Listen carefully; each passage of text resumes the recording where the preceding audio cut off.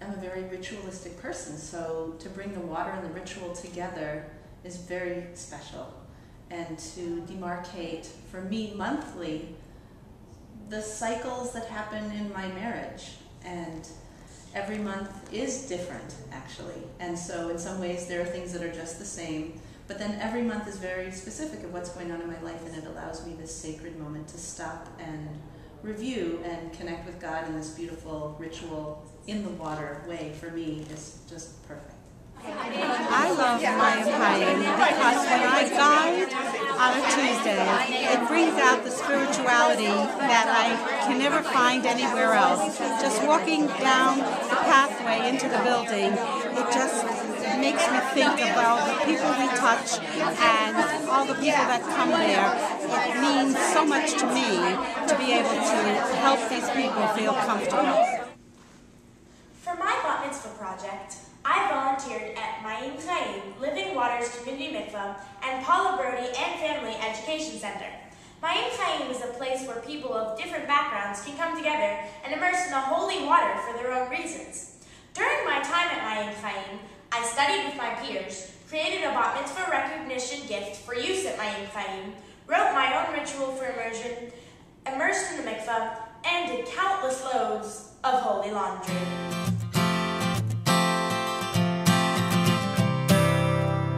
Hineni, here I am. Hineni, here I am. Hineni, here I am. Yes, I am here and I am one. Yes, I am one. It's just, I love being with these wonderful friends. It's so great. Well, even just stuffing envelopes, I love being here. I love the light coming in. I just love. It is a special place, and Amy is a special lady, and that's why I am here. That is why I'm here. I love Mayyim Hayyim because they know how to combine culture, spirit, the arts, and a lot of soul. So today, to renew my connection with my husband, to remember our connection and our closeness.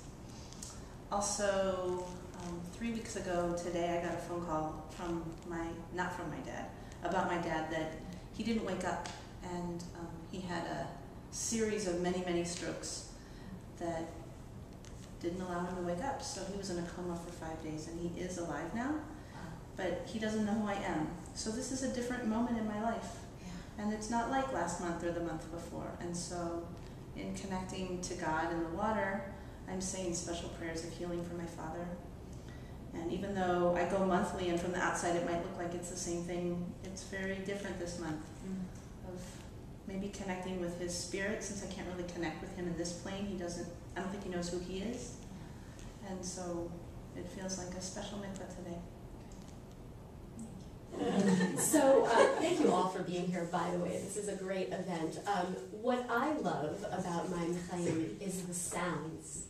The sounds of laughter, the sounds of tears, the sounds of new babies in the family, and the sounds of your laughter here tonight. So, yay!